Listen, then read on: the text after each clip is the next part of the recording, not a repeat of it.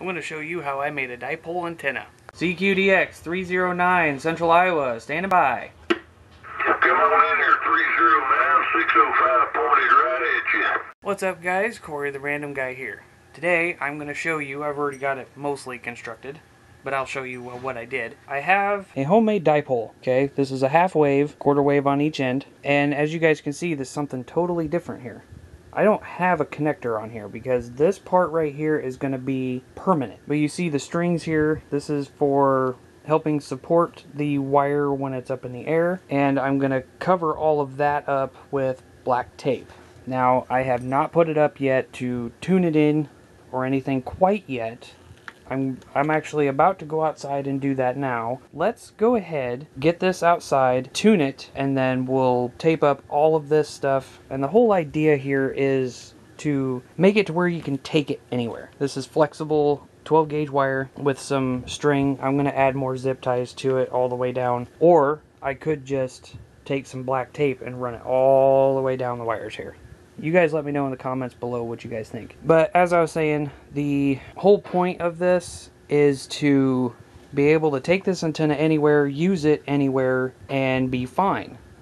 Especially in a grid down scenario. So, let's go outside, let's go tune this thing in, and we'll get it done. It's dark out here, but I'm going to show you anyway. Here, I'm going to kick on this light here. We've got this dipole going. I'm tuning it now, cutting off each end a little bit at a time. I know this in between trailers is probably not the ideal condition, however it'll work. It's still up in the red zone. I've got the CB on the ground here with the coax running along and going up to the dipole. I got the little power supply sitting there plugged in, which is being supplied from the house. Let me show you real quick what it looks like before I tune it and then after. And who knows, maybe it will never tune just due to the fact that I probably didn't make it right or whatever the case is, but this is all a learning curve, you know. The flashlight that I'm using is that jump starter flashlight. Right now we are on channel 1. It's already set to forward. It's already set. Go back down. It's just above 3, and channel 40 is a tad bit higher. So we're going to cut it down. We're going to keep working this antenna. Hopefully I can get it to tune in. If not, then I may have to go back to the drawing board. But this is a very tedious process, so let me go ahead and get this thing tuned in, and we'll cut back in. Alright guys, I could not get it to tune. I'm going to admit defeat on this one. When it gets more light, I'll bring the camera out, and with the magic of video editing, it's going to take 1 split second for you guys. But tomorrow I will bring the camera out, show you guys what I have. I still have the dipole hanging up, so until tomorrow. Alright guys, it's the next day. Now let me show you in better detail what I made here. Here is the dipole, the homemade dipole. This is some braided wire, 12 gauge. The whole idea behind this is to be able to roll it up and use it wherever you need to. Well, as of last night, I have been defeated. I cannot get this thing to tune.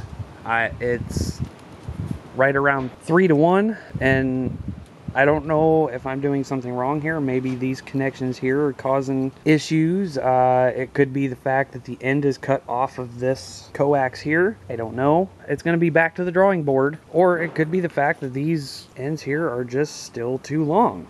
I mean, I cut them at 104 inches to give me some room so I can tune it. Let me know in the comments below if maybe it's these trailers. I got one trailer here and I got mine, causing the issue for it not to be tuned in. You guys can see I've got it set up, tied off right there, going across and tied up over there. That's all I got for this one. I mean, it's kind of crappy right now that I can't get this thing to tune. I might screw with it a little bit more today. I might cut some more off.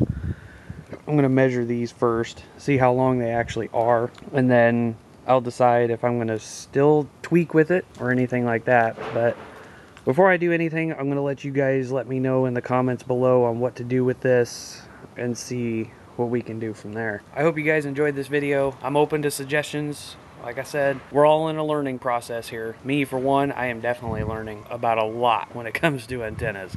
I hope you guys have a good one. Stay safe out there, and we'll catch you guys on the next one.